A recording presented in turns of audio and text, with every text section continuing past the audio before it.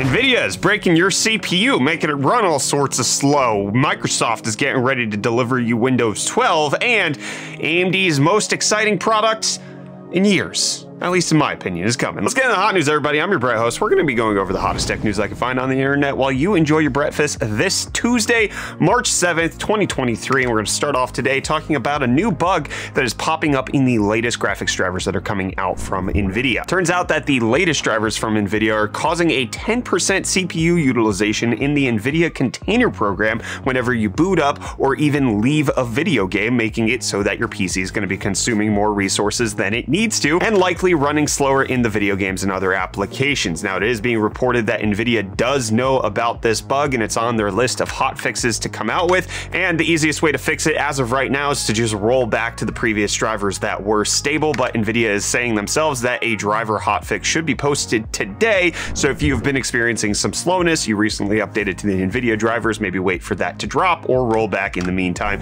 Today's video is sponsored by AliExpress. I've constantly picked up things from AliExpress for the channel throughout the years, and they have some great promotions going on right now. As part of their Choice Day campaign, I got this Red Dragon Fizz K617 RGB mini keyboard. It's got great RGB, helpful right angle connector, an ultra compact 60% mini keyboard with full N key rollover, but with some incredible features at its price point. The white and gray version that I picked up has red switches, but it comes with replaceable switches so that you can create a mini custom keyboard with switches that suit your preferred style. And the price of the Fizz K617 keyboard makes that a great budget entry point for a build-it-yourself mechanical keyboard. But it gets even better with AliExpress's Choice Day, which offers free shipping on any purchase of items over $10 as long as you use their app or mobile website. So be sure to check out AliExpress's Choice Day and enjoy the wide variety of items on AliExpress's app. Big thanks again to AliExpress for sponsoring today's video, to hopefully help make it so that your PC can run a little bit faster when CSGO 2 comes out later this year, potentially even later this month, because that's now being reported from games journalists. Also finding some details in Steam itself talking about CSGO sequel, which should be debuting a decade after the original one came out. Now, this isn't the first time that CSGO sequels have been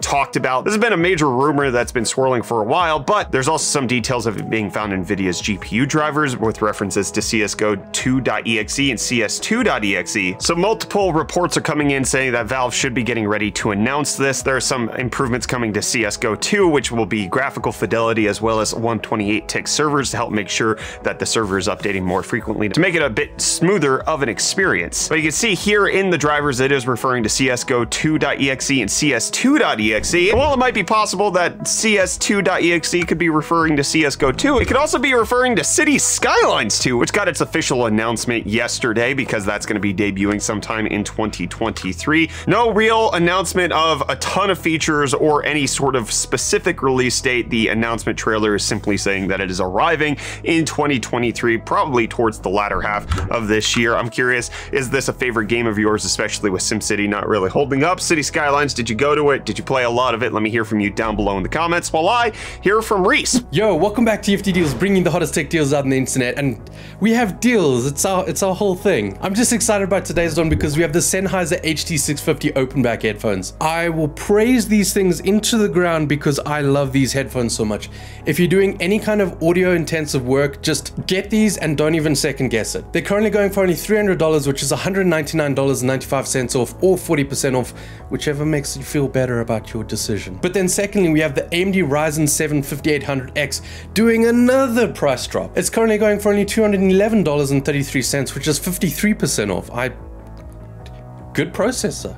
And just remember, you can find the links to these and more in the video description down below. But until next time, I'm gonna hand you off back to Brett for the rest of your hot news. Cheers. Thanks, Reece. I got a great deal for you, and that's Windows 12. Yeah, you thought Windows 11 was the latest upgrade? No, there's been details coming out from Intel and Microsoft kind of behind the scenes that Windows 12 is being prepped as we speak, but there's new indications that Microsoft might start pushing out a few features with their new Canary channel for beta testers who want to actually get the latest access to different features that Microsoft might be rolling out. out. So they made changes to how they're doing their beta program. They renamed one of their channels, and then they're adding an additional one. So you can see the dev channel has changed, which is more for enthusiasts, but then the Canary channel, which is going to be for giving out the latest builds that might be unstable, limited releases, or potentially even new kernels. With XDA speculating that this is likely how Microsoft is going to start testing the Windows 12 update that could potentially be coming out. Now, there's not a whole lot known about switching to Windows 12 at this point, just the fact that it's named.